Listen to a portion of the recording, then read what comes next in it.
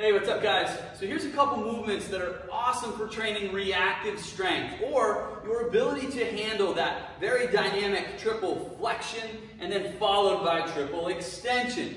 So the first one, sagittal plane. I'm working an anterior lunge, and as I drop down, I'm immediately, after getting into flexion, I'm driving back up out of it. I'm not allowing that foot to stop as I come back up. I'm falling right back down into the bottom. The second, frontal plane, moving to the side. Lateral lunge, and I'm adding this knee drive to it, which forces you to load up and push back hard off of that loaded leg.